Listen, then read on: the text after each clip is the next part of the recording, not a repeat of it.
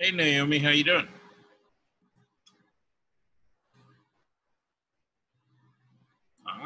Betty. How you doing, Betty? Good. Good.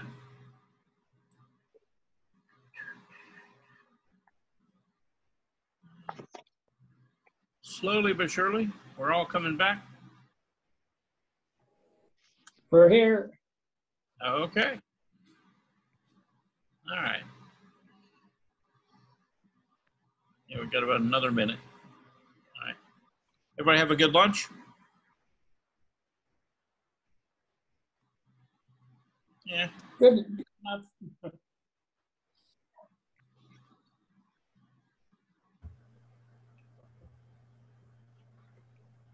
Yeah, with Alan, how you doing? Hi, how are you, Chuck? Just Good. realized Okay. my microphone was on. How are you doing? Let's see. Okay. All right. Well, yeah, ladies here. Okay. So we're gonna get rocking and rolling. All right. I'm gonna kind of pick up from this morning. I had some work to show you, and I'm going to show you a Thank couple. you. Hey, how are you doing there, Alan? And Very good. I appreciate you doing it. okay. Anyway, so let's take a look at some of this work, and then let's think back to this morning about what they were saying as far as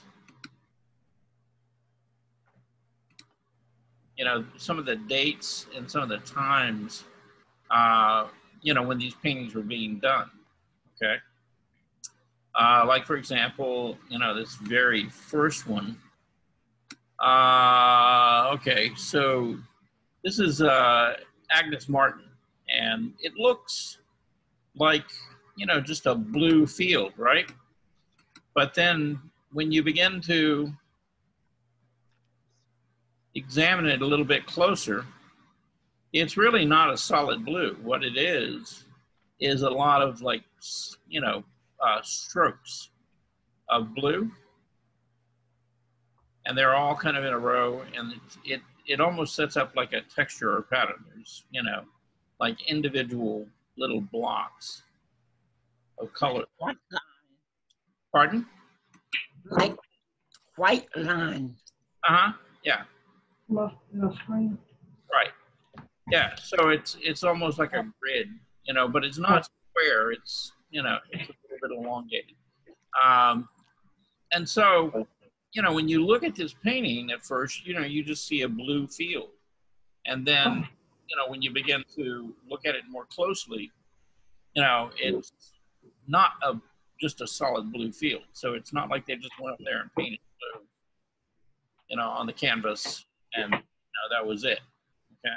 So there is, a pattern or a texture, but it's very consistent, and there's no attempt here at trying to create the illusion of depth or anything like that.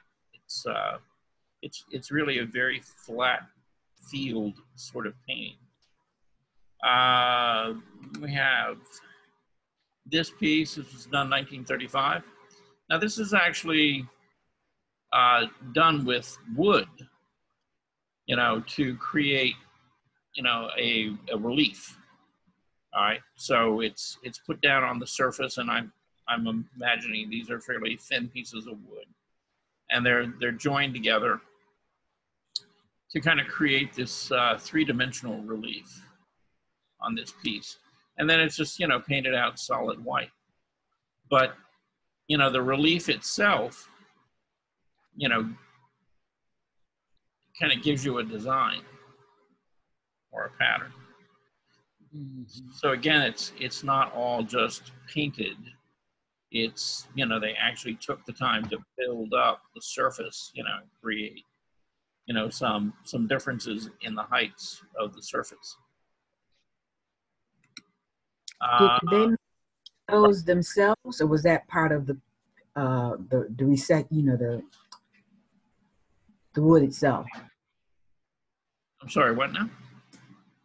The picture you just showed, Right. You said they painted that wood, and I'm looking at the shadow parts of the circle. Is that what happened, or did they put that shadow in? Well, no, they didn't paint the shadow in. The shadow is there because of the light hitting the surface. You know, the piece itself is just painted solid white, but it's not a flat, smooth surface. You've got raised and lowered areas there where they cut, like a hole, in the wood, and then, part of this is lower, part of it is higher. The same thing with this edge or this block, one of these are higher, and the other is slightly lower. It's Yeah, not. that's what I was asking, because I was trying to see it. Right. Yeah. And so if you change the light or the direction of the light on this piece, then the shadows will change. Okay, gotcha. Yeah, because the actual painting itself is just solid white. Okay. It's the actual relief in the surface that creates, creates those shadows and light areas. Okay. This is one of my favorite abstract painters. His name is Clyfford Still. And I talk a lot about him. He was a member of a group of painters, and they labeled themselves as what they call field painters. Okay, F-I-E-L-D painters. And what they were talking about is they were talking about painting a visual field. And all of these paintings that Stills did were extremely large. We're talking about, something that would be maybe, 20 feet tall by 30 or 40 feet wide. And when they go, when they hang on a wall and you're standing there in front of them, these things are so large that they basically fill your peripheral vision, right? So it gives you this sense that you're actually in the painting itself, okay? And in fact, Clyfford Still has a whole gallery room, in the San Francisco Museum of Modern Art that's got his paintings on all four walls. And when you walk into that room, they have a bench, but they also have like a handrail, for people to hang on to. Because what happens is when you go in there, and if you stay a few minutes, and your eyes adjust, to, basically you lose any sense of a horizon line. And so it really throws your equilibrium off. And some people get dizzy and have fallen in there because, you don't really know, kind of where the horizon line is, and so it sort of plays with your mind, and you lose that sense, of balance that you have. Because normally when we look out in the world, there are horizontal lines and things running there that help us kind of judge, where we are, what our orientation is. When you step into that room, you lose that, because of these enormous paintings that really, you just get lost in them. And, this is a fairly, quiet, passive painting by him. Usually, he'll paint and this whole surface will be, covered in paint and crusted and thick. And, he'll use maybe, really not more than usually in like two colors, so he'll use a red, but he'll also use maybe another red, like something that's warmer and something that's cooler, and maybe a black, right? And those would be the three colors that are in that whole painting.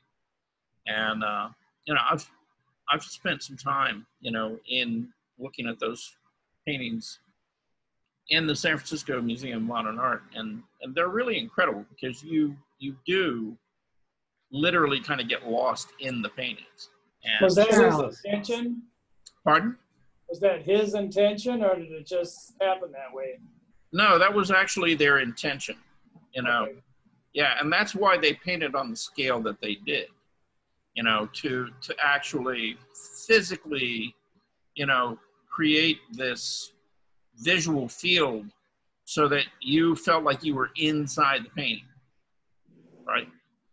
Charles, you remember several months ago you sent us a link to this young woman who painted the inside of this building with letters, and it was all in black and white, the floor, the ceiling, the sides, everything. Do you remember sending us that? I'm trying to remember her. Yeah, she was a young woman. I'm not sure if she was from Washington, D.C. or New York.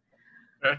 But she had the same effect too. When you walked inside the room that she painted, it was all over you. And Oh, I know who she's talking about. yeah, The woman that said she grew up as an outsider in her family. yes. Yeah, Was from okay. Australia or England or like somewhere that, she yeah, was. yeah. Yes. Okay.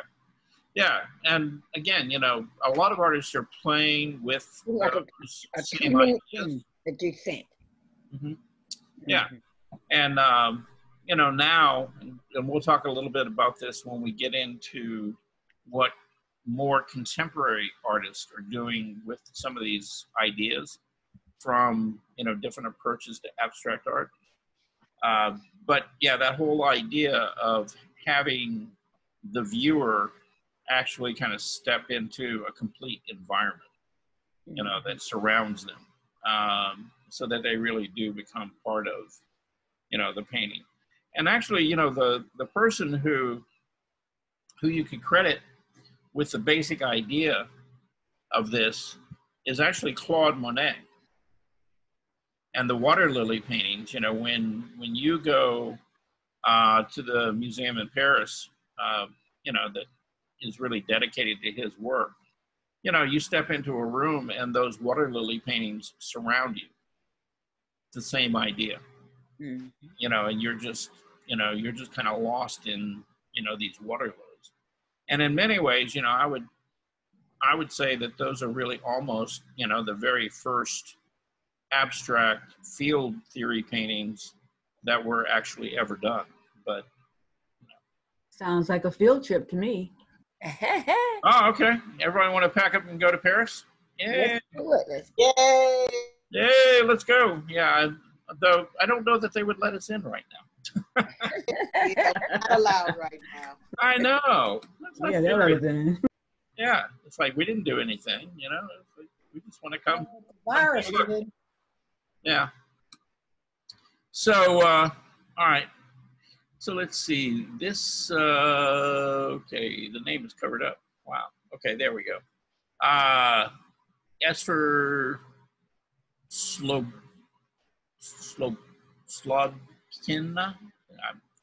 I'm butchering the name. Again, let's see what year. This is 1950. All right, Looks if like you, an airplane. pardon? Looks like an airplane. It does kind of, doesn't it? Yeah, Piano to me.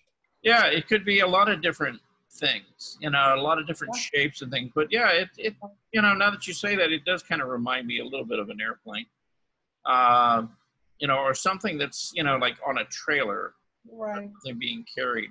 It looks like a piano to me. Me It too. looks like an airplane to me. The Metrodome is Look right at the there. wings and the tail end Tail, and of the front. It looks like an airplane. Right. Yeah. Yeah, it could look like a lot of different things. And, but again, now this is what you would probably refer to as what they would call a hard edge painting. If you look at everything here, it's very kind of precise, very straight, very geometric shapes.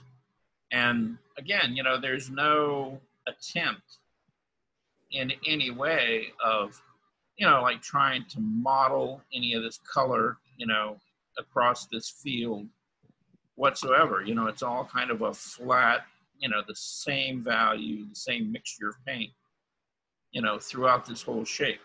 So again, they're not trying to fool your eye, into thinking, that this is a three-dimensional object. Again, it's patterns and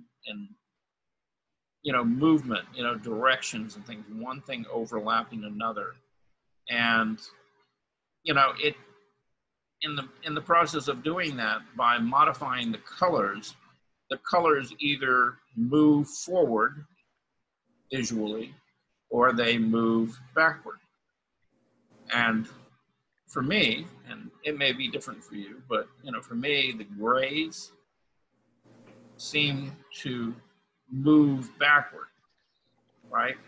The blue and the white and the lighter grays tend to sort of move more forward.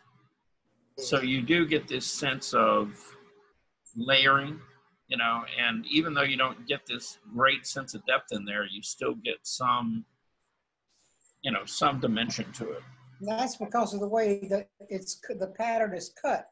The blue from that's right. Yeah, one thing. Over that gray overlaps it in front. If the gray overlapped it, the gray might have been in front. Right. Yeah. But yeah, this feels like something that's, the blue is laying on top of, and then the black is laying on top of that. Right. So. She is calling this a turboprop Sky Shark. Yeah, Sky Shark, yeah, right. Yeah, that's the name of the piece. So yeah, it does kind of sound like it's related to an airplane. Let's see. Okay, this is Helen Frankenthaler. And this was in 1952. Let's blow this up a bit so that you can.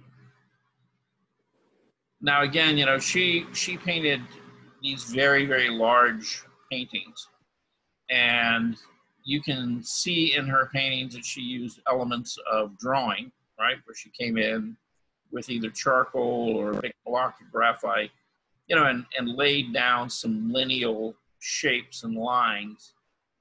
And then the color that she used generally was very thin and applied very liquidy. So, and she didn't paint upright. She painted with everything on the floor. So it laid flat. And again, these are very large pieces. So they're similar to a painter by the name of Jackson Pollock. You'll see some of his work. And she would, rather than just drip, color onto these, she would use some brush work.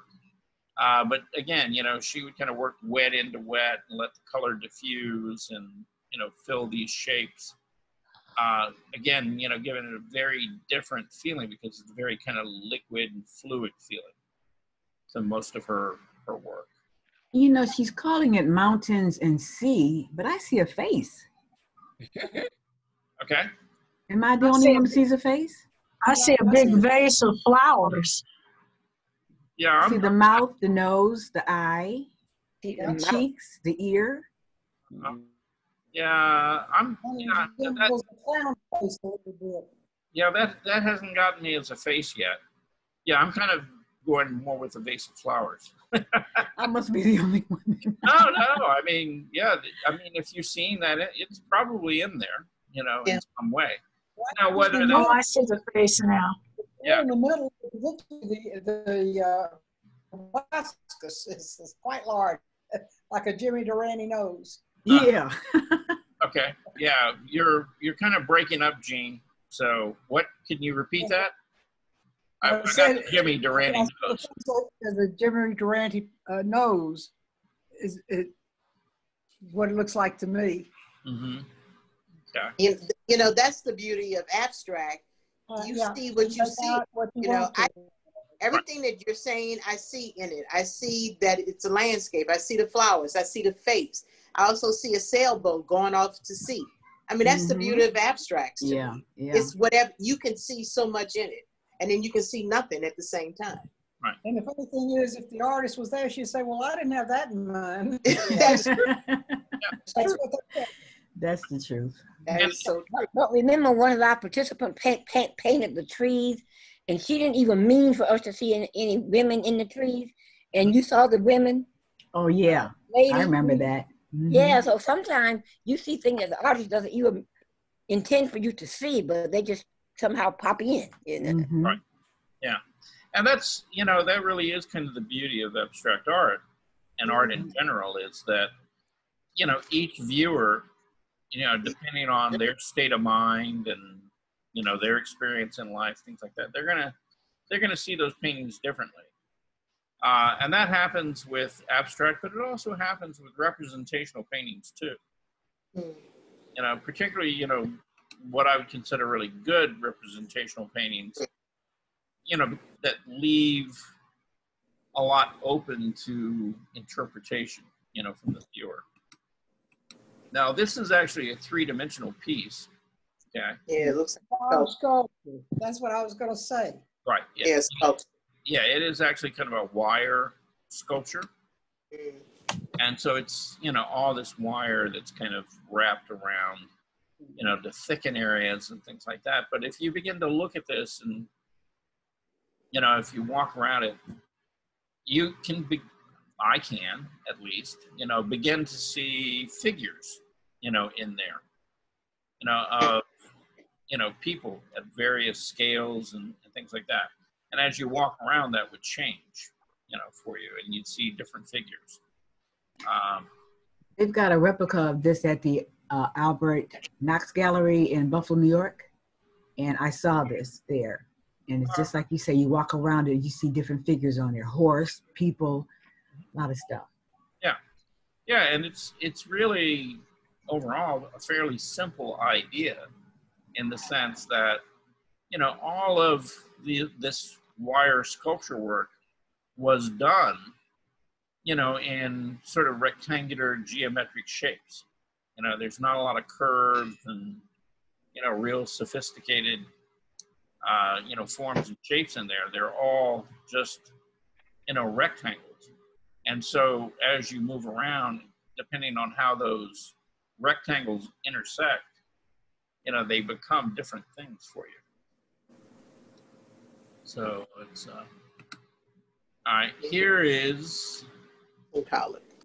yeah, Jackson Pollock, okay. Now, these were called drip paintings. And again, you know, these are generally pretty large paintings. And he painted in a way where he painted these on the floor. He would spread the canvas out, and then he would walk around, you know, and drip and spatter, you know, the paint, you know, beginning to bring out, you know, different kinds of movement and direction, you know, throughout the painting. Now, for a Pollock painting, this is a very colorful Jackson Pollock painting, because generally he worked, you know, fairly neutral, you know, kind of generally monochromatic, you know, with the feeling of most of his paintings. But you see a lot of blue and green and touches of orange and yellow, which are kind of unusual, you know, in his work, because most of his work looked, you know, a lot more like this. And some was even, whoop, going the wrong way. Some was even, whoop, I did a bad thing. I made it go away. No, it's still there. Yeah, I got to go find it though. Yeah, we still see it. We can see. Mhm. Yes. I'm glad you can, because I can't. So let me go round it up here. Wow. All right, where did you go? It's in the middle of my screen if it's yellow. Is Got it? Yellow, white, and black. Uh-huh. Yellow, Green, maybe gray in there too. Yeah. some kind of gray with another color in it.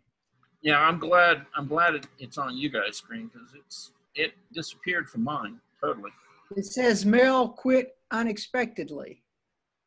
Click reopen to open. There we go. Okay. So, No, that's the blue one. yep. All right. So yeah, we'll get back down to Jackson in just a second here. Here he is. There we go. Yay. Okay. Yay. So let's be a little careful about what we're clicking Got on. it, but I don't have it now. You don't have it? Well, I got the word Zoom across a Oh, white here. blue Zoom. Okay. All right. Now we Hi. all have. Hi, everybody. Okay, so let's go back and share that again and see if we can get back to the right thing. There we go. Everybody seeing the Jackson Pollock painting now? I do Yeah. now. Okay, good. Yes. Yep, got it. it's there. Got Yeah. it. That was the big idea. Okay, so yeah, again, this is more kind of gray and white. Now he does seem to have quite a bit of color in this one as well. Yeah. I've seen a lot of his that pretty much so are just almost straight black and white, and these things are like really crusty because there's literally just like piles and piles and piles of paint on these. Now, one of the problems right now with a lot of his paintings is that, he didn't have a lot of money, initially, when he started producing a lot of these. And so he went out to, just like the paint store and used just common household paint to, and a lot of this was like oil-based, paints that he would drip and stuff. The problem is that, the quality of that paint was not really archival. And so they're having a bit of a problem preserving his paintings right now because of that. And, the paint itself is kind of beginning to break down and fail. So I don't know how much longer we'll have, a lot of those. It's kind of sad, but, it's part of the reality, of being an artist. Pin cushion. Yeah. Now, this is Miro. And Is that an oil? yeah, yeah, I'm pretty sure it is. Now, actually for Miro, this is kind of, I would think this is one of his really early abstract paintings. Let's see. Well, this is 1925, yeah. And, when you look at his later work is pretty much so, primary colors, red, yellow, and blue. And he really doesn't work much outside of that. Occasionally, he'll throw some green or something in there, but for the most part, it's primary, maybe a secondary color occasionally. But this is, this is very kind of neutral for him, with his brownish kind of tone. And again, you've still got some fairly recognizable objects like this X, almost like letter forms and things in there. And How big is this one, Charles? I'm not really sure, how large this one is. Now, Miro didn't really, he didn't work on the scale of like Clyfford Stills. So I would say, this might be a large painting, but it's probably a couple of feet wide by a couple of feet long at the most. But again, he's not really trying to create, this illusion of depth, that a typical landscape painter or a traditional painter would be trying to create.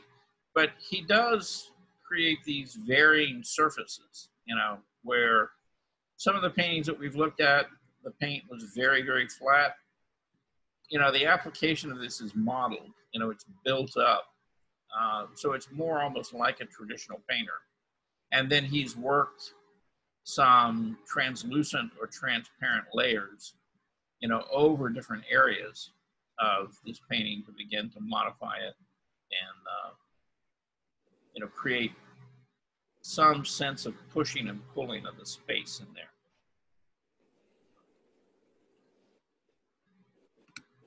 This is Joseph Albers, and Albers was an interesting painter. He, you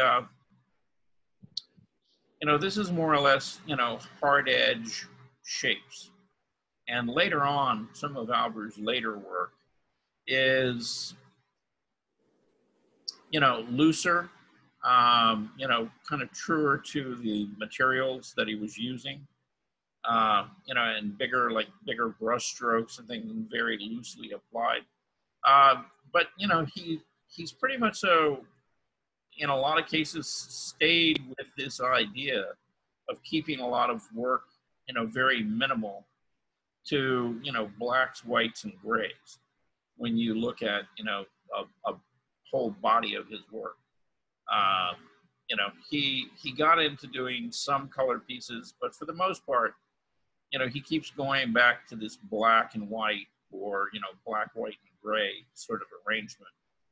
And this was done in 1933. You know, he painted up until, I think, the 60s or 70s. And his later work was, you know, very different. You know, it wasn't hard edge like this. It was kind of more organic looking. This almost looks like it could be a collage. Uh-huh, yeah. Yeah, like cut pieces of paper. You know, he and Miro, and I'm trying to think, there's another artist. And they would, in fact, you know, one of their maquettes or one of their studies, you know, they would go into working with colored pieces of paper and things and laying them down and tearing them or cutting them and arranging them, you know, and moving that arrangement around to kind of create compositions. And that's how they would kind of play with the idea of the painting and the composition and kind of work out those ideas before they got into doing, you know, these larger pieces that were painted. Now, this is one of his paintings a little bit later. Yeah, this is Homage to Squares, to the Square. And again, pardon? I can't see that one. If you got one up there, I don't see it. You can't see a blue? No, all I see is just a blue with looks like a frame around it. Looks like just a solid piece of blue. Uh-huh, right. That's it. Is that it? That's it. Okay. Right, yeah, it's kind of a blue, you know, more intense blue in the center. And then it's got another square that's a little more muted, kind of blue-green. And then the outside, which is really more green than blue, you know, and again, it's more muted, you know, less intense color. And so the square in the center seems to kind of move forward, and the other two seem to move backward in space. Is that about what you're seeing, Gene? Nope, I see what looks like to me is blue with a little green in it, and then a mat put on top of it. Okay. Yeah, squares. Yeah. And I don't see two squares. I see the blue in the middle with a little bit of green color in it. That's what I see on my computer. Yeah, anyway. but then there's another square around that, and then there's an even bigger square around that. That I don't see. I just see two squares. The blue square and the square right next to the blue square. That's the only two squares I see. Okay. You don't see the flat green part? Yeah, you don't see the biggest part of it is the green. Right. Yeah. Well, no. To me, it just looks like it's gray, a dark gray. The whole the mat with the piece in the middle. That's the only three shapes I've got. Okay. Yeah, it is. It's three squares. Well, yeah, okay. Yep. Well, if the piece of paper is the first square, that's what I see. Okay. Well, you're pretty much so seeing what we're seeing. There's not a lot there. Your eyes were playing tricks on me. Yeah. Yeah, there's 3 squares there. You know. Okay. Let's see. And then this piece, this is Lee Krasner. And I think Krasner was a New York artist. Anyway, this is done in 65. And, you know, again, you know. That looks like he was a fabric designer. Yeah, it's a very large piece again. You know, it's not quite as big as like Clifford Stills, but it's, you know, it's a very, very large piece. So again, it does sort of, or functions sort of the same way, where because of the scale of it, you sort of get pulled, you know, into the painting itself. Now, when you start looking at this piece, you know, you see parts of the raw canvas showing through, and then you've got paint, you know, brushed on and applied, you know, almost like in a very traditional process. So, you know, big, bold, you know, paint strokes, you know, creating forms and shapes in varying colors.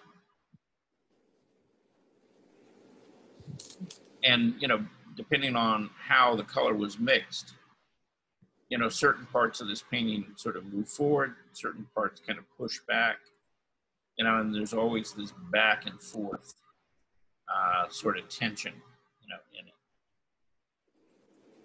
This is another one of Krasner's paintings, you know, more monochromatic, but, you know, real active, you know, there's a lot of movement, there's a lot of things going on. A little bit of blues and lavenders. Yeah, there's a little red, a little blue, Yeah. kind of popping through in areas, Mm-hmm. you know. And I think a lot of that, you know, he would lay in like loose colors, and then he would work back over and then let some of that kind of come through. So again, you know, the painting is built up, you know, layer over layer. Okay. This was a black and white piece, and Knows how big they are. yeah, it's called, you know, WNYC radio station mural. Okay. And you know, as you look at this, you know, you begin to see musical instruments, you know, musical notes. You know, some of these could almost be like faces, things like that. But again, you know, just sort of whimsical, sort of abstract, you know, shapes and lines. And they suggest to you that, you know, there are musical instruments and things there. Yeah, it looks like there's a record up there in the back too, a shape for like a record. Yeah, like, yeah, it could be, Yeah, like that. could be a record, could be a symbol, it could be, yeah. Right. Yeah, lots of things, you know, just like that could be either like part of a drum, or it could be part of like a cello or something like that, you know, the bass of it. So, yeah, like most of these, you know, you can see a lot of different things. Now, this is Mark Rothko. Now, for me, you know, I've always really enjoyed Rothko's work. You know, again, he was like Clifford Stills, a member of this group that they called themselves field painters or field theory painters. And again, you know, these pieces, now in Rothko's case, they weren't nearly as large as Stills' work, but they were still, you know, very large paintings. And so you would stand in front of these, and again, they would sort of fill your, you know, your whole field of vision. And in Rothko's case, they're very much so like landscapes, you know, because he always used this arrangement of, you know, horizontal, you know, placed rectangular shapes kind of loosely laid in. But We have a window shade on a window. Could be, yeah. Now, the thing that was interesting about Rothko is, you know, you might see this green, Yes. you know, and it's probably the same green, but it's layered, you know, one layer over another over this, you know, black or bluish background in the back. And he used a painting process that he called scumbling, right? And so there was paint in the brush, and he would take it and he would work the paint into the surface, you know, layer over layer. And in some places, you know, he wouldn't work as many layers over it, so it wouldn't be quite so opaque as in this area. It would feel more transparent. Like a scumbling over it? Right. Mhm. Proper scumbling? Yeah, and that's kind of how he produced these. You know, these were painted with a very, very large, almost like house painting brush. And again, you know, he would load the brush, and then he would kind of scumble or, you know, keep scrubbing it, you know, into the surface, you know, one layer over another, and building up those paint surfaces. So again, you know, you got this kind of texture or this layered feeling to the paint, and it wasn't like laid on as a big solid block. And that was very intentional on his part. This is another, yes. You know, another art class that I have, I was told that if you're doing faces and the only thing you have is acrylic, to take most of the paint off your brush, and do, if you're trying to paint a face, you know, do the scumbling in the background color, and then do the other colors, you know, just scumble very lightly, and they will blend more easily. Right. Yeah. Yeah. Scumbling is a process. It's what painters generally refer to as creating what we call open or broken paint passages. And what that actually means is that the initial color that you laid down, like in this case, right, may be this red, right? You know, so he'd lay that down and he'd work over it with this other color, and he would build it up slowly and let some of that red show through, you know, throughout, you know, the area. And it's, I no longer see the artwork. you don't? No, So sir. again, like that other one, that's just a square of. Uh-huh. Now I just see you. I don't see anything else. Just you. Okay, well, all right. Here, let's. No offense. All right. We'll try this again. It's Okay. hard to see the color. Yeah, I It's a don't. light. Yeah, I don't know what's going on with this today, but it seems to be cutting in and out. There you go. There you Wow. go. Okay. Thank you. So, you know, again, you know, these areas are kind of built up layer by layer.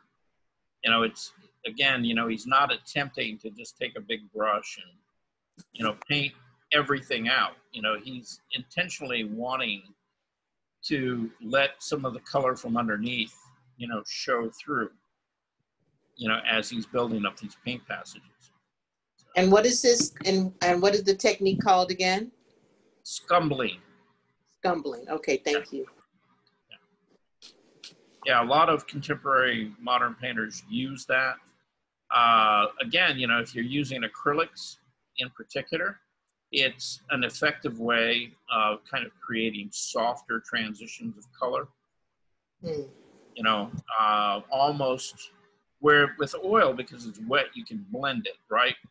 With acrylic, you know, the layer that you had put down there an hour or half hour, 45 minutes ago is pretty much so set up, and you're not going to blend those colors together. So you're going to be building up the color slowly and just kind of softly feathering it in to the other color to create this illusion of a gradation, right?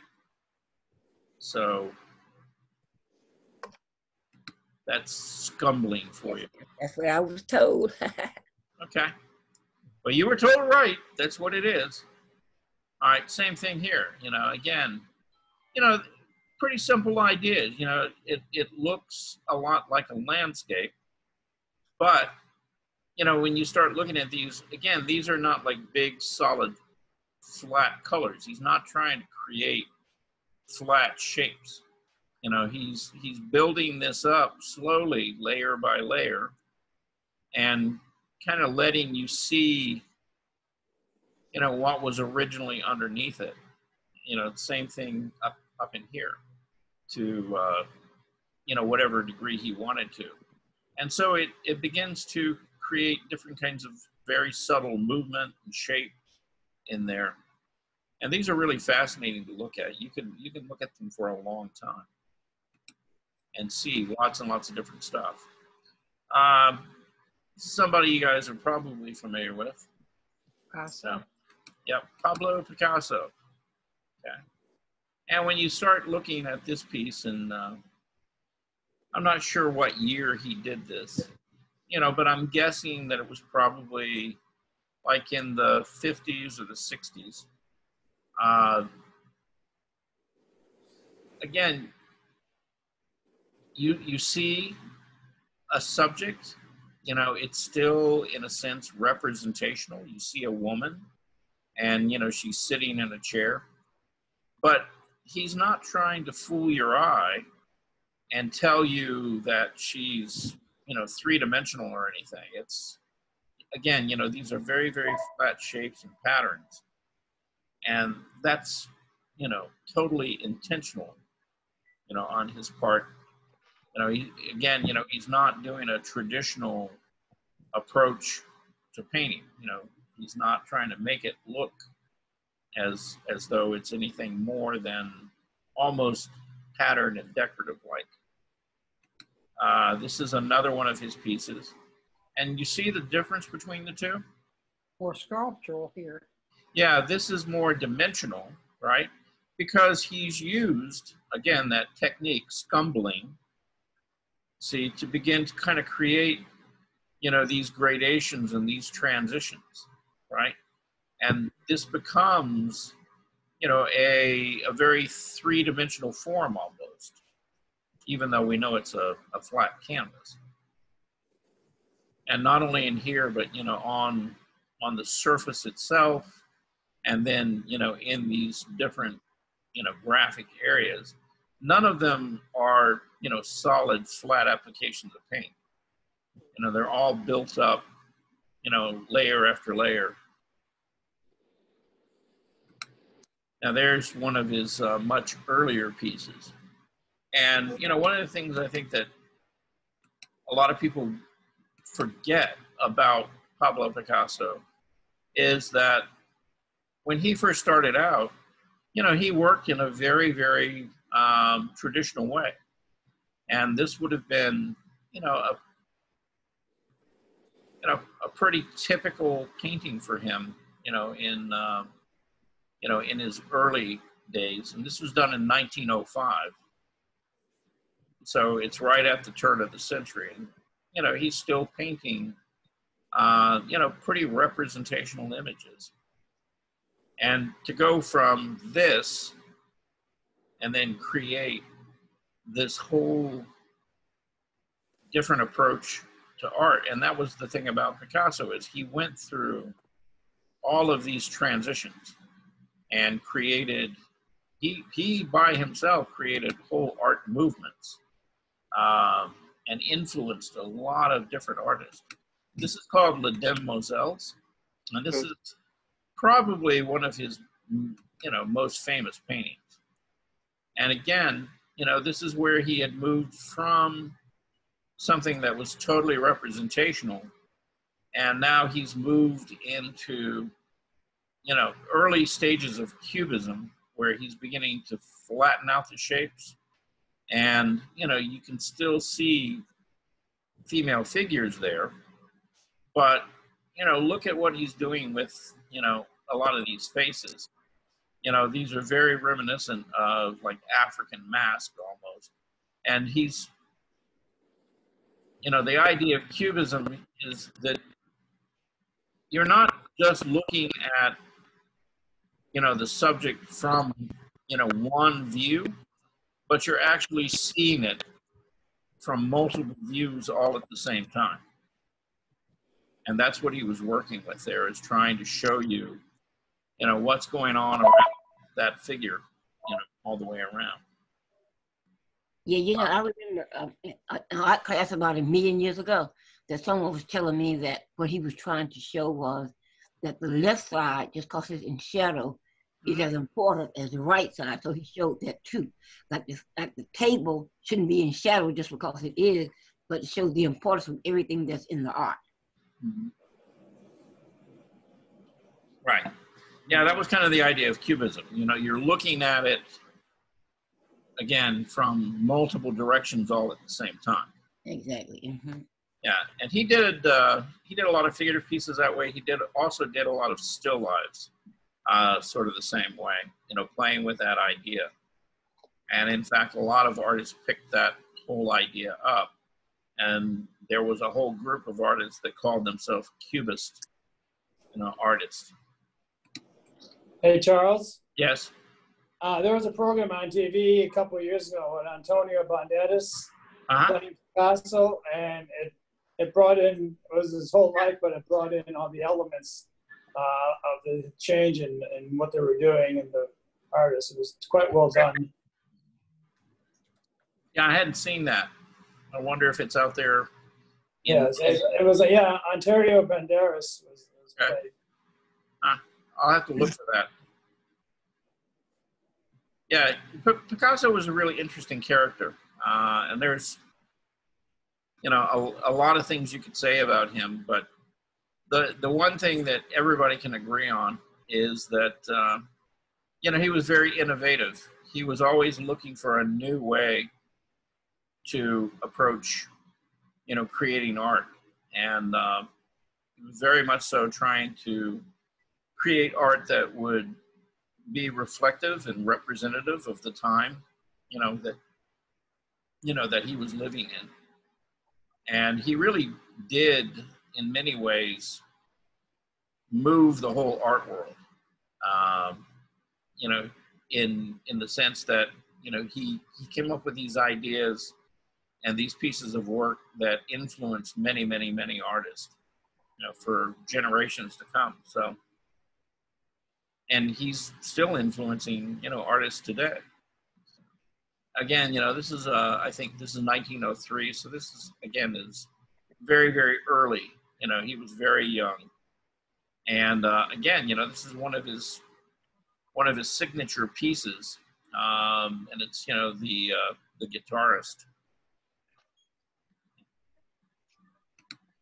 Okay. And then we've talked about this. Well, we've seen this guy's work, you know, in the video earlier today. This is Pete Mondrian. And again, you know, working primarily with, you know, primary colors, red, yellow, and blue, black and white.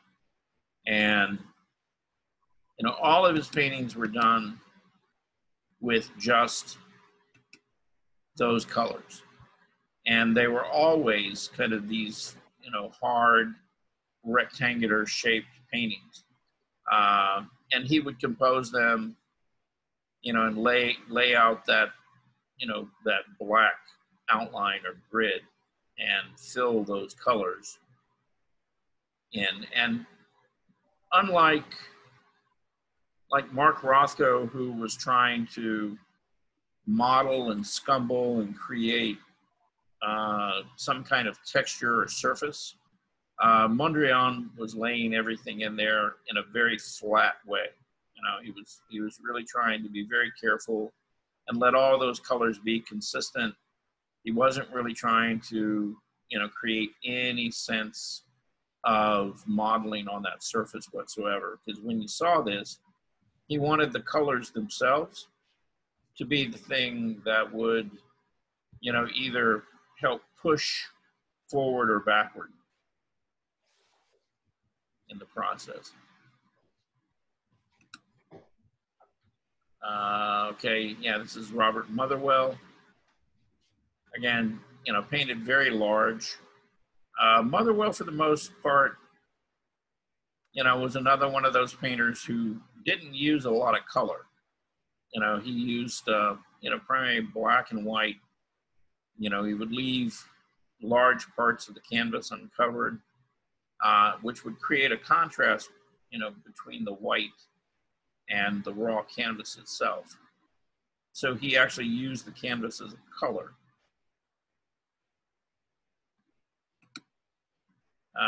This would be a Pollock, right?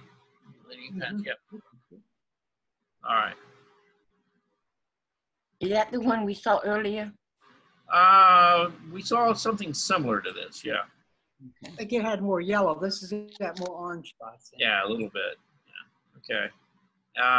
Again, yeah, this is another Russian artist.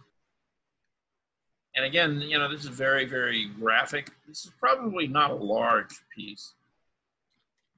But again, you know, working with, you know, flat shapes, patterns, textures, you know, and creating, you know, grayscale by cross-hatching or, you know, just laying in pattern. So again, you know, he's not trying to model color or anything like that. It's all very, very kind of flat. Now this is Kandinsky's work, and we, you know, they talked about him. Again, he's kind of credited with being, or had been credited with being really the first abstract artist, but we now know that, yeah, maybe not. You know, we'll give that honor A to, little further, that's all. yeah, to Helmut af Klint, or even Claude Monet, or, you know, some even earlier artists, you know, back in the, you know, around mid 1800s. Some of the work began to get, you know, really quite abstract at that point. But at the time, they wouldn't have called it abstract because, you know, that term hadn't even been, you know, coined or invented, you know, in a way to describe art. This is William de Kooning. Now, de Kooning, a lot of people, you know, talk about his work, and his work was always about the female figure. Everything he ever did, it was always female figures. Now, not necessarily easy to pull out of there and see female figures, but, you know, that, pardon? I said, I see one particular one. Yeah, you can actually see a lot of different female figures in there. And there are, Stands out to me. yeah, there are a lot of artists, you know, particularly figurative artists, who have sort of followed in his footsteps. One of them is a contemporary painter by the name of Cecily Brown. And yeah, she's an interesting painter. But now, a lot of people accuse de Kooning of not liking women. And you have to kind of wonder about that. Because if he didn't like women, then why would he spend his whole career painting nothing but women? Never painted male figures. They were always female figures. And very abstract, you know, very, very loose like this. Could be a self-portrait. Could be a self-portrait too. Maybe see yourself, how you might want to see yourself. Okay. You think he was trying to find his feminine self? Yeah, well, I said, yeah, maybe. Okay. Yeah, like I said, you know, you can read a lot of things into a piece of artwork. So, but yeah, there were quite a few interviews with him, and, you know, in talking to him, you know, some of these people who were interviewing him, you know, actually sort of accused him or started this idea that, you know, he didn't really like women because of the way he painted them.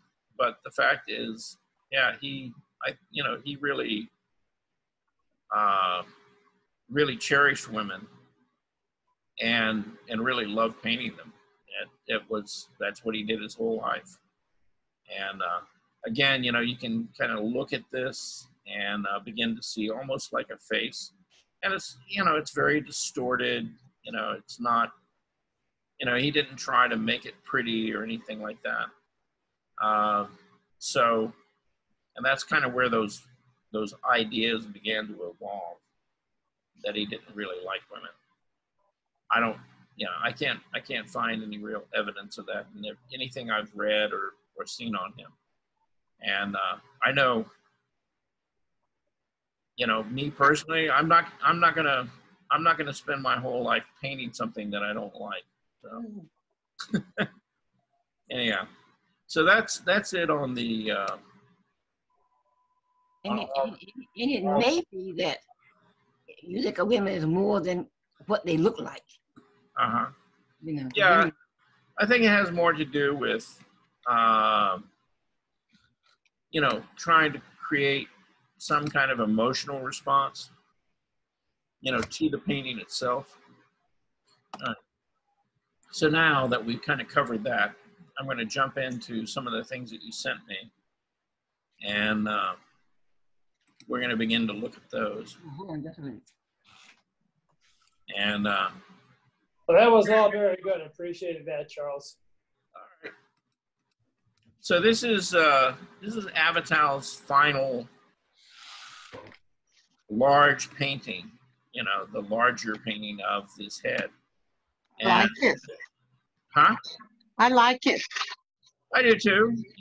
The only thing is, I kind of would have liked to have seen her, push the color in there a little bit more. Yeah, why did you take all the color out? I'm sorry. Yeah. Can you hear me? Yeah. We're talking bad about your painting here, Avital. No, that's the mood. That's the mood. Light and airy. Yeah. I'm sorry. Finally, I'm sorry. My volume was down. Oh, okay.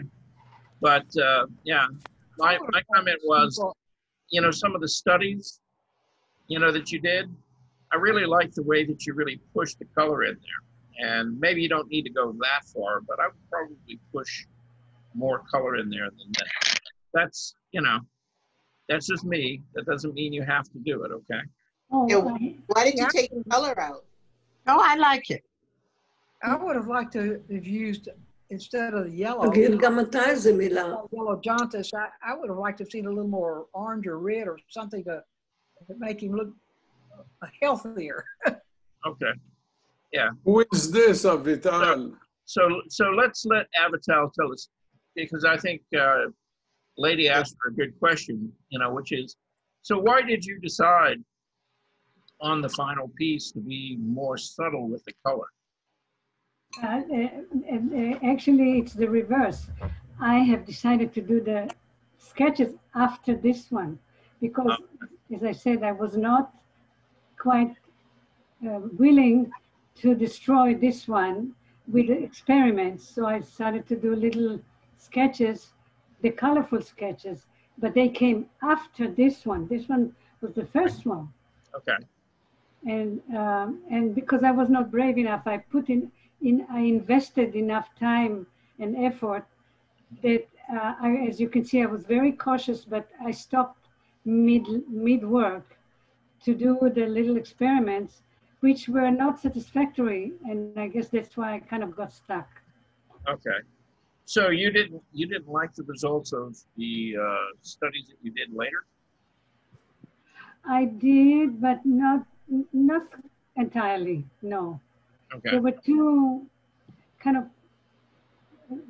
simplistic. There were two colors. I wanted a little nuance of maybe orange. Hello. Okay. So would Are you giving up painting? That's your final man's head? Sorry? This says your final head. Are you giving up painting heads? No. It's like the finished piece. Okay. Yeah.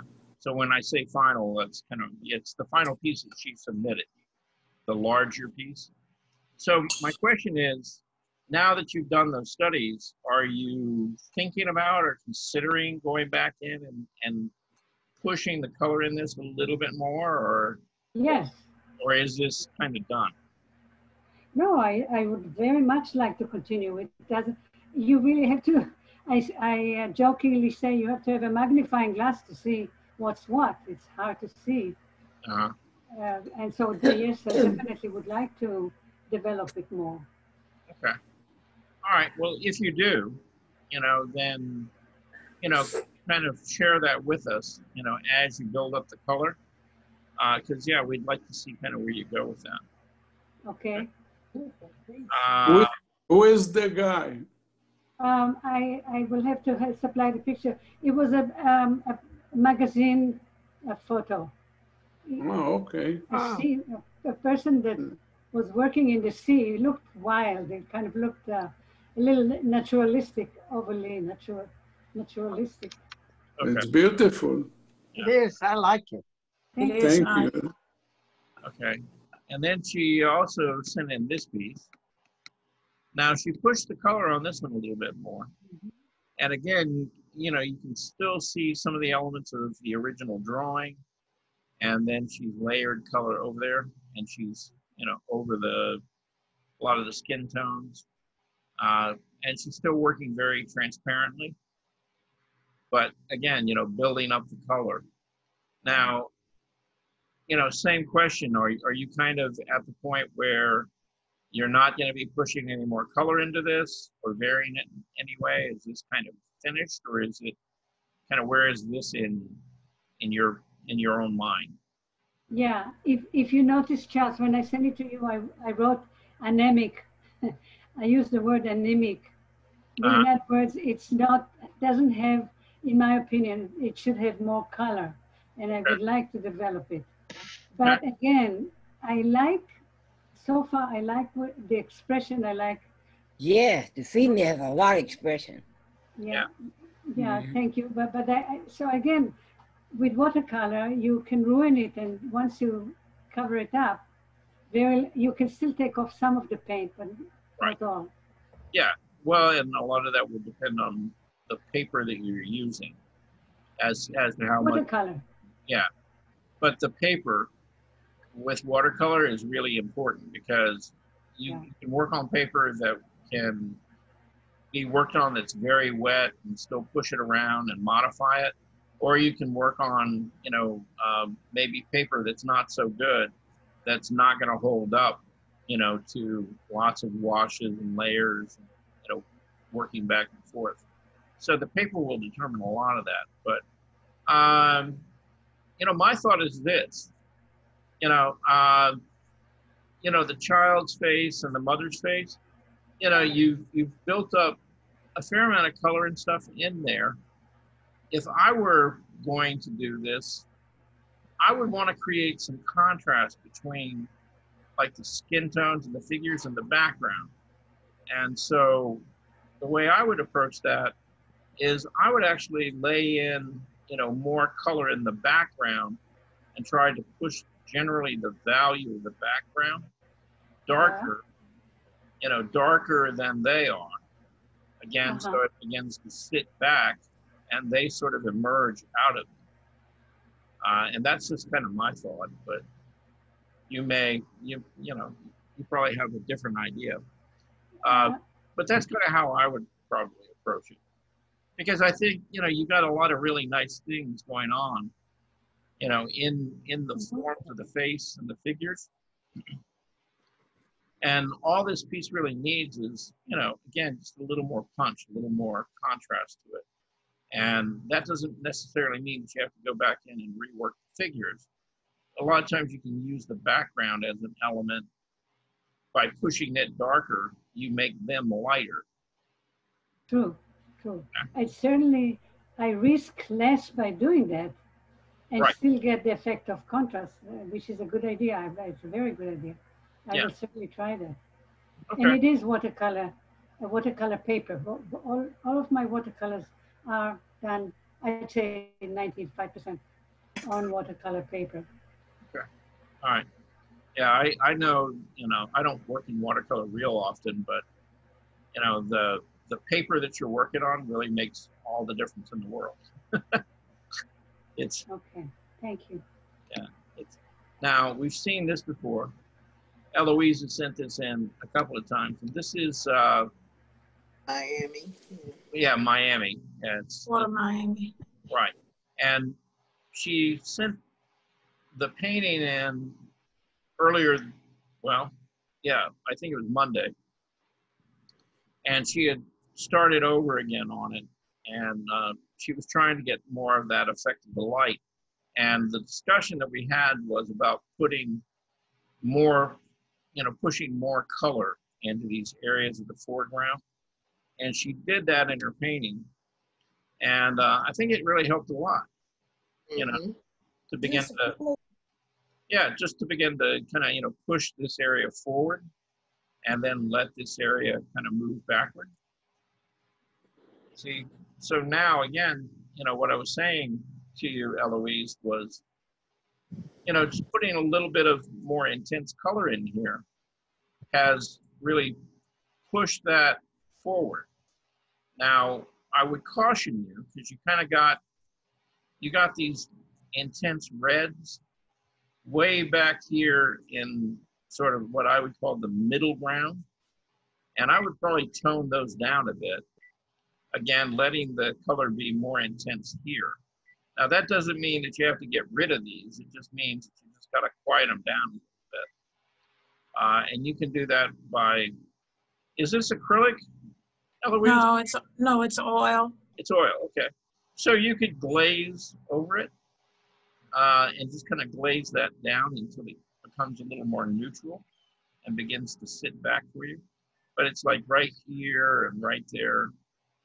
Yeah, as it moves back, again, mute these colors down a little bit, and it will help whatever's up in here become more intense.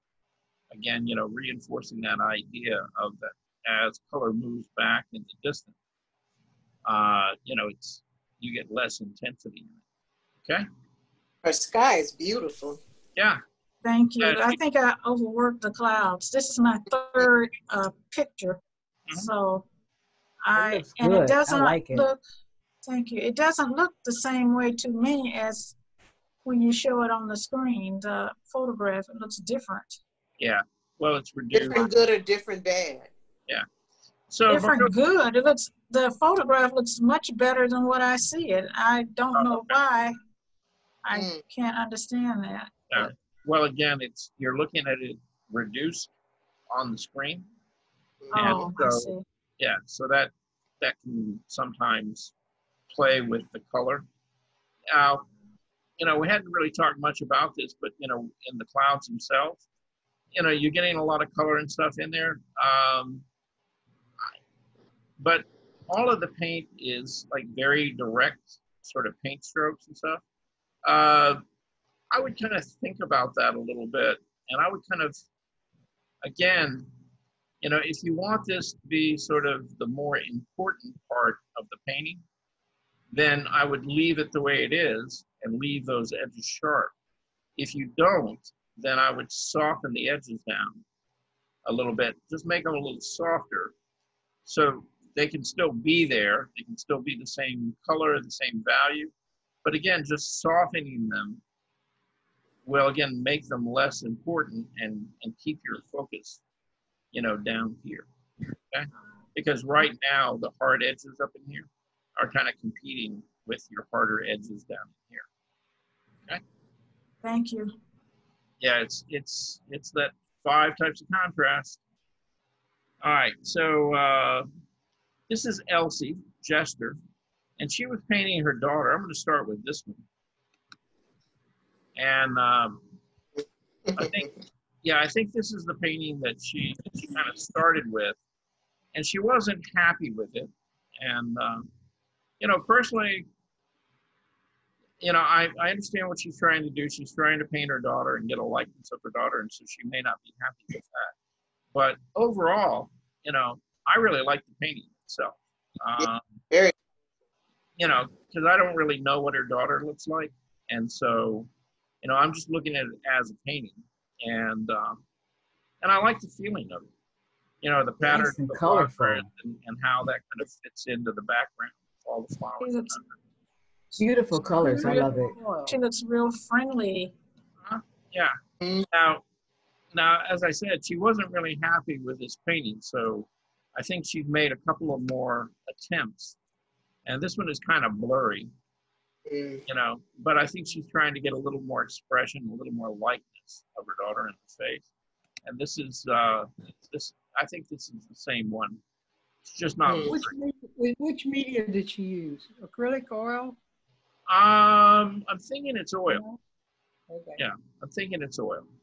Could be wrong, but yeah, I'm thinking this is oil paint.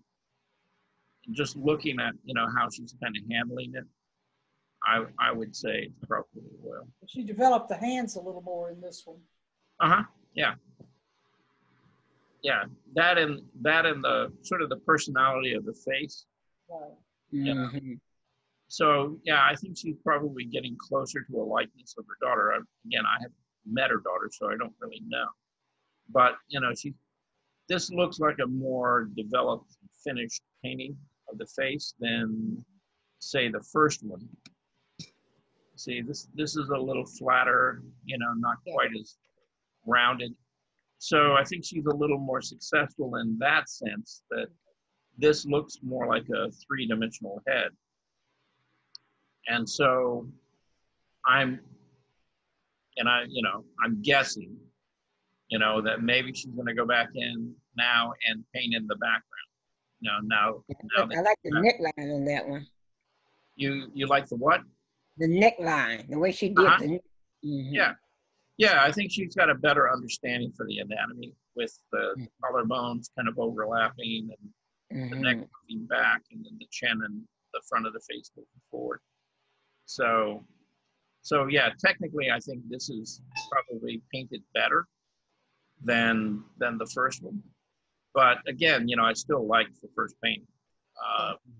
And I'd like to see what she does, if she does the background on this, and kind of see where she goes with it. June sent in a bunch of drawings, and we'll talk more about those on Friday. I'm just going to run you through them real quick.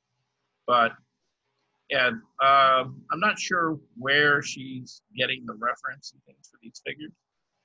But, she's working a lot on doing, faces and figures and things like that. And she's improving quite a bit. Yeah, she is. She's got a figure, seated there on a stool. And then, and this is the horse. Yeah, this is the horse that she sent in a couple of times, but we never got the drawing part of it, so it's the drawing. And, I think she did a really good job at kind of capturing the movement and the feeling of the horse in the drawing. Now, when she got down to the painting, the proportions got a little kind of wacky. Oh, yeah. Yeah, it's not quite as strong as the drawing.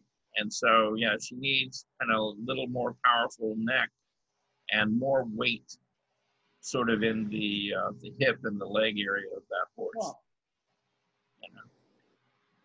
Because right now it's kind of like the proportions are, a wee bit off when you compare it to the drawing.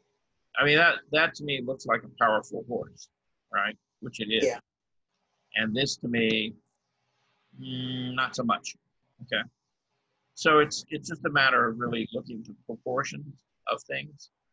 And, it's not a lot of repainting. It's just getting, the thicknesses of the neck and the weight in the shoulders and the front of the legs and the back of the legs, right? This is another painting she did, and I really like this painting. I like that. Yeah, it's a lot of fun. It's a sunset on the beach, and and you would see that. It's like it's what we would refer to as the violet hour, just as the sun goes down, how the sky goes kind of reddish. Right. And, and you could imagine, being at, the shoreline and watching, this all turn kind of this reddish purple, that the water kind of shifts, and you actually see more of the green in it and the figures running around, on the beach. I don't think she's here, so she can't tell us that much about it. But hopefully, later this week she'll be around. We'll talk about it more, or next week. And this is Naomi. And, you know, Naomi has been, you know, putting in these kind of hard defined shapes in all these faces. And she's getting a little more paint on this, but also she's softening it. And I like the feeling of this, you know, much better than what she was, you know, what she had turned in earlier. Like the placement and the colors are beautiful in that. Yeah, Naomi? Yes. You're here. So tell us a little bit about this. This looks like one of your earlier paintings, but you saw. No, I did it the other night. This was on an acrylic painting, a watercolor painting that I went over. It was red. It was all red, and I went over this. Okay. With watercolor. With watercolor or with acrylic? No, you know, I have a heavy hand with the watercolor. Okay. This is watercolor. Yeah. Well, even though you've got a heavy hand, you know, this face still has a much softer feel to it. You know, and I like the fact that you haven't outlined all those shapes. Yeah. I'm getting away from that. Well, the next one's very outlined. Yeah, the clown. My clown. Yeah, but this is done with color pencil, so it's still, you know, really lineal in feeling. But yeah, you haven't overdone the outlines and things in this even. So you're softening them, and that's good. Yeah, I like him. Yeah. This is Sisters. This is, well, I messed up the Asian girl. See the third from the left? Right. But I didn't want to start. I was tired. I didn't want to do it again. But that is called Sisters. Okay. Women of the world. All right. Well, you got a little bit of everybody in there. So that's good. I don't have a Latino in there, though. No, you don't. Yeah, that's probably true. Though, you know, Latin people come in. Oh, really, sizes. Yeah, a little, you know, a very wide variety, you know. Yeah, but their color, I should have done the Afro-American woman a little darker and then done a light Latino, but I was tired. This is late at night, so.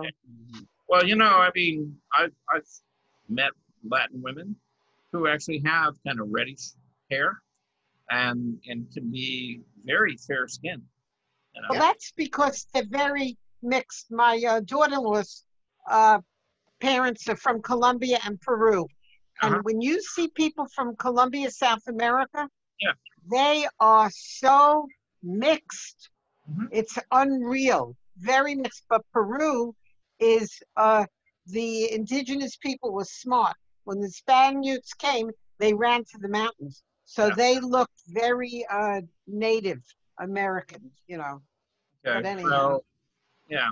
Well, again, you know, if you ever travel to Peru, you know, you have a lot of people who still look ethnically very indigenous, but again, they have a very, very wide and very mixed, you know, ethnic range of people there. Well, certain areas, yeah, but a lot of them look very indigenous, very interesting. Yeah.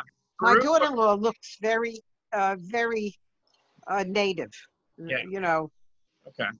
Yeah, kind of Mayan or Aztec or, you know, something like that. Yeah. You know, just as a side note, you know, Peru also has a very large Asian community.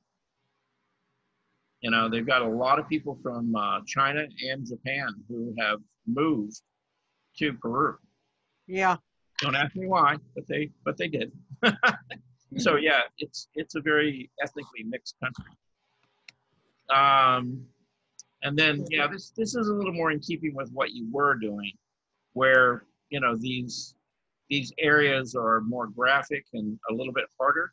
And I really, again, you know, kind of like more where you're going, you know, with that and softening it. Yeah. You know, the color can be there, but it's kind of like the color or the shapes take over. Yeah. You know, I see what you mean. Yeah. Naomi. Yeah. I like boldness you have with your name. Most times people just put a little thing in the corner, but you make your name a part of the art. I love that. That's my personality. I'm very short, but I'm bold. Oh, okay, okay.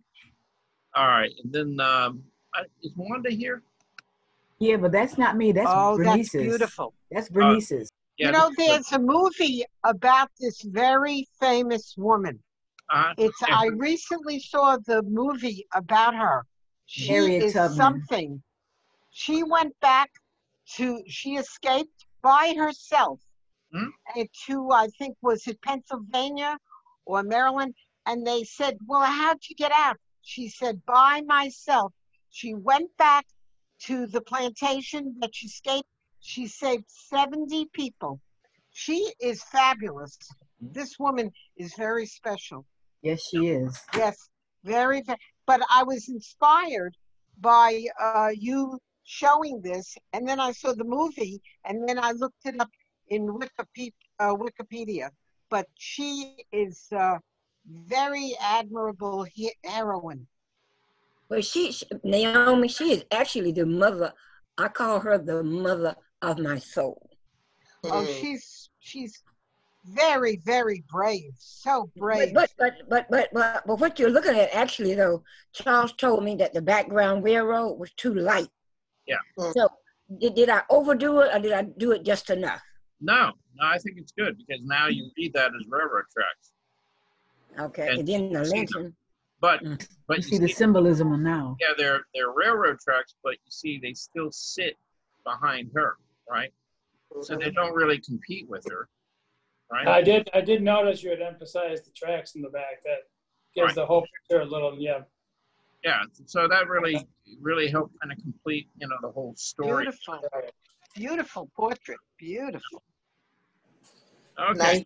Nice, Bernice, very nice. All right. Beautiful. So Wanda, am I wrong about this one, or is this yours? Yeah, that's me. That's you. Okay. Yeah. All right. Good. All right. I didn't totally mess it up. Okay. All right. So and I really like these, and I kind of changed the title on them. I just called this one Grace because it kind of started with some of the first words. Okay. Can you enlarge it, Charles? Pardon? I can't read it. What does it say? It Grace, says, it's knowing God always has my back. Oh, beautiful, beautiful. Yeah. And now these are with yarn. Yes, yarn. The whole dress is yarn. Her hair is yarn, and then the rest of the picture is fabric. Okay. And is it on watercolor paper or? No, that's on a canvas. On a canvas. Okay. And Charles, can you make it larger? Okay. Yeah, I can. It's already on the whole screen, but okay. Okay. I say. But you know what I like about this picture, Charles, is the way she does the background. She does so many. She does the leopard skin. She does another skin. Then she does the lace. Like she mixes so many different things together. Like she has a piece of wood on each corner. Yeah. Well, that's you wouldn't think would go together at all. Yeah. Well, that's why they refer to this as mixed media. Yeah. Thank you, Thank you, Bernice. Yeah. Because it's she's got different pieces of fabric here, kind of creating the borders. Yeah. And I don't know how she put them together. Yeah. Yeah. I mean, they're really fun pieces. You see the overall image, but then you kind of get into the actual materials and how it's constructed and put together. And that's really the fascinating thing about mixed media, is that some of this stuff is really surprising about what's in there and the effect that you can get by using, all kinds of like found material, like bottle caps or pieces of old glass or things like that, and recycling them, repurposing them. Everything around the house. Yeah. Very nice one. Thank you. Yeah, that's a beautiful piece. And then these are. Oh, I love that. Yeah, these are really fun. Now these are ceramic pieces. Right. Well, this part's ceramic, and then these are are these feathers? Or? Yeah, those are feathers. Okay. And all the embellishments and stuff are pearls and gold and different things like that. Onto the surface, right? Yes. Okay. All right. And yeah, again, you know, really, really expressive. You know, Beautiful. they both all have a lot of personality and just really fun pieces. How big are the actual heads? The heads are about maybe 10 inches. Okay, so they're pretty good size. They're not. Yeah, yeah. Okay. Did you do the ceramic pieces? Yes, well, I used a mold. Uh-huh. And do you have them hanging up in your home, Wanda? Yes, I do. They're This very picture's nice. from on the wall, yeah. Oh, it's on the wall from, Yeah, okay. yeah. Oh, now I see it. There's a gold frame next to it. Okay, yeah. Okay. All right. Oh, you have a very nice wall of all types of art. Oh, yeah. You go. Yeah. Can Okay. you read that? I can't read that. Okay. It says, meditating while having faith in God's word gives inner strength and great comfort. Very nice. Yeah. Very And, lovely. you know, I like, you know, she's got a very relaxed pose. You know, she's sitting there.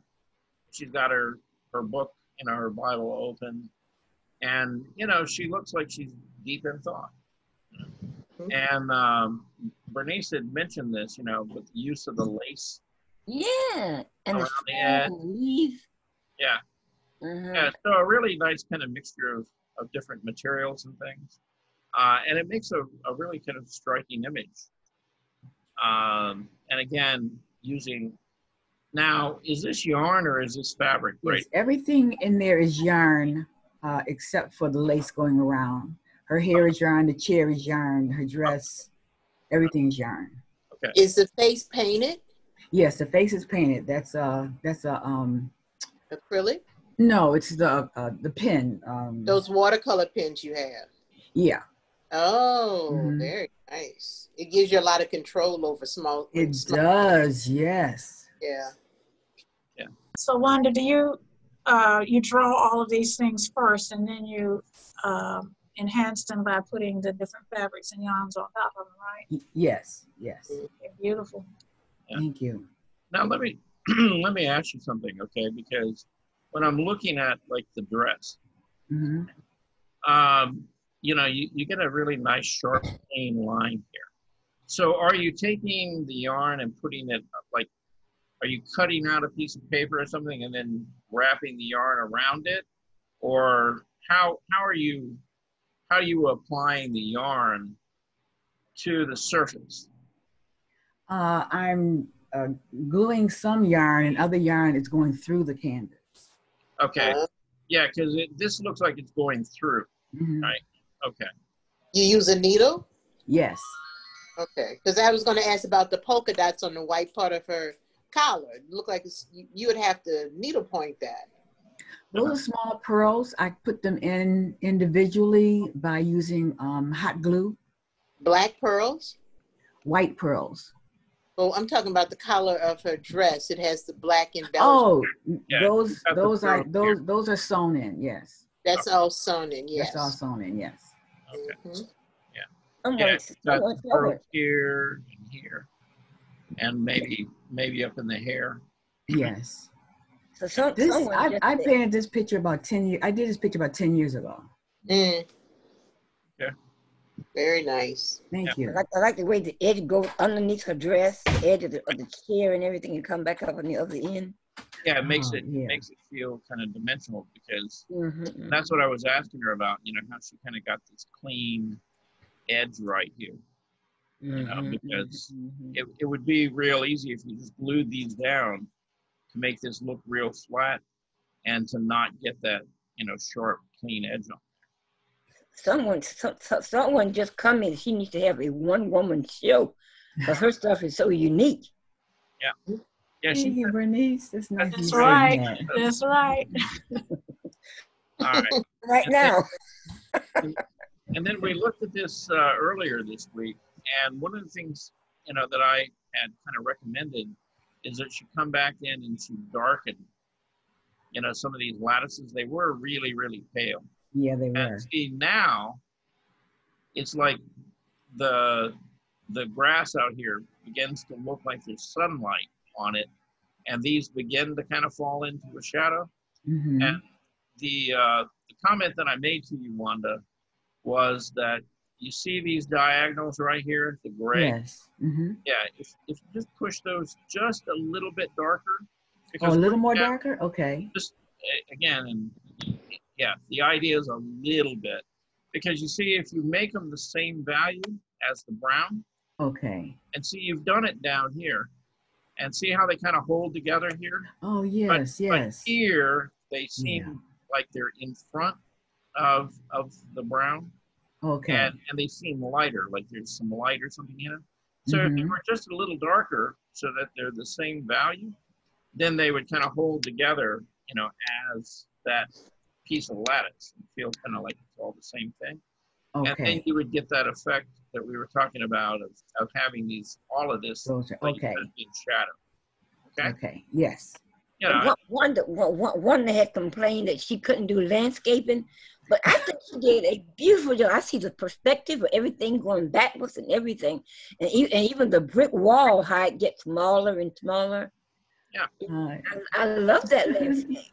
Thanks, Bernice. This is a really nice piece. You know? Yeah. And it's just, it's right there. You just need to kind of push it just a little bit more. Okay. Okay. All right, and then we have this. Oh, yes. Okay, so tell us about this. You've been busy. This was a drawing from a picture and of a young woman smiling. And so I tried to replicate it a little bit, just put my little spin on it. And everything's in pencil except for her hair, which is in charcoal. Okay. All right. And so, all right, and you did this more recently, right? Yes, I did this yesterday. Okay, yeah. Yeah, the only thing I would say is you're getting where is, oh, there it is, okay. See where the cursor is? Yeah. Okay, right in here. Mm-hmm. When you come to the hair, you get into the background, right? And it seems to have kind of like a halo. You know, something moving around her head. Yeah, that was what was on the picture. Okay. Not quite that big, but you know. So was it lighter, like right up against her hair, or? Yeah, it was. It was just a edge going around. Okay. Yeah. Yeah, because it's okay. It's what I. Because the picture didn't have a color background. The picture was a white background and then had that little halo going around it. Okay. All right. Yeah, if it, okay, again, it's your piece of artwork. You do with it what you want to do. But for me, you know, I kind of find that a little bit distracting. Okay. You know, because it looks kind of like, you know, you kind of came up to the head and you didn't want to get right up to the hair. Yeah. And so it, you know, it's, again, it kind of mirrors that shape of the head again. Oh, okay. You said blend that halo more into the background? Right. Yeah. So I would take some blue and I'd bring it, you know, up closer to the hair. Okay. You know, so that you don't get, again, that halo shape. And I think if you could, you know, kind of build up your blue background back there, and bring it all the way up to the dark of the hair. Okay. And then that wouldn't become that important, and you would look more right here at the face where you really want to look. Okay. Okay, I got you. All right, good idea. I'll do that. Okay. So, yeah, that's, you know, kind of about the only thing I would, you know, kind of recommend on it. Okay. All right. Thank you. All right. So guess what, kids? That's it. Yeah. That's all the work that I collected that you guys had sent in. So we'll be back here on Friday morning at 10. Okay. And if you have drawings and things that you want to submit. Charles. Yes. How late can you submit work? Because I think 1:30. Is that too late to get it on? Yeah, it is. Yeah. Okay. Try to get it in by 1 o'clock, say? Well, try to send it tomorrow. Oh, okay. Yeah. See, and that way, when I get here around about 8:30 in the morning, I have time to download all of these. And some of you have been pretty good at picking up that idea of naming the image file. Some of you are not doing very well with that. Okay.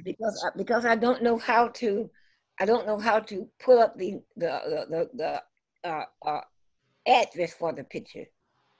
Because my picture on Google, and I don't know when I pull the picture up, it doesn't give me that address. So you have all of your pictures stored like in the cloud or something like that? Maybe, I'm not sure. I just know they're on Google. I'm not sure about the cloud, but I know they're on Google. Okay. Right. Well, yeah. So when I pull them down, I don't see an address on them. Well, it's not an address. Don't worry about it. I'll read some more and figure it out. Yeah, it's a file name. Okay.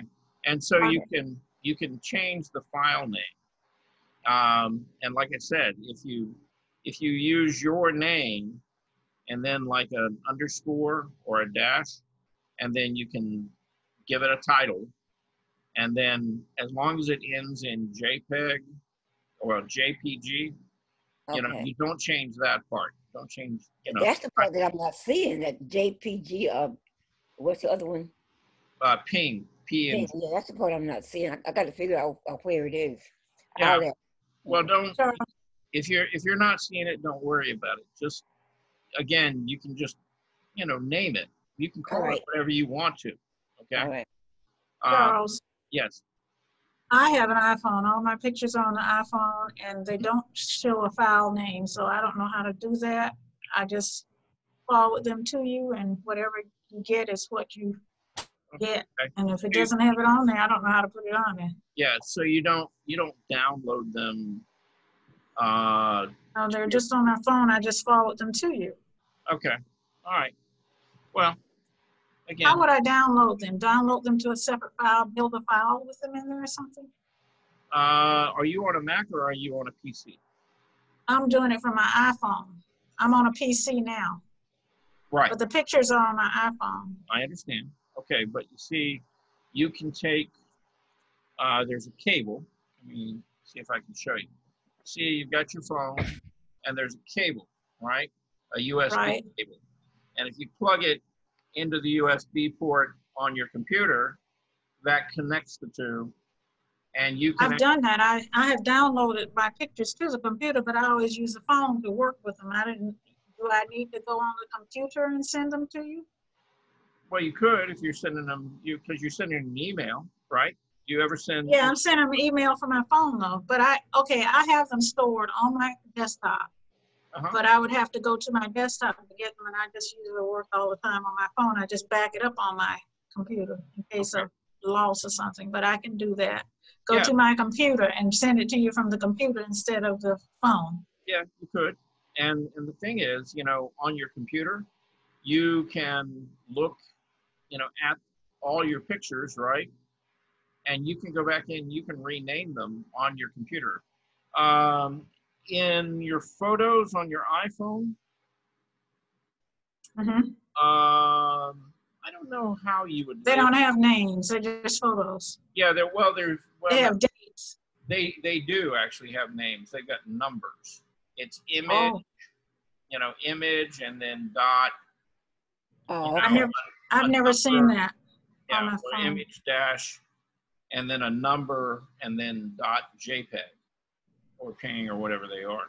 On the screen you had displayed, I think, JPEG on there, so you just added that yourself, right? Well, no, I didn't add that. All I added was the name, and I gave it a title, and I left that alone. Okay, I put my title on there, and I also put my name on there. I just didn't put the file type on, but.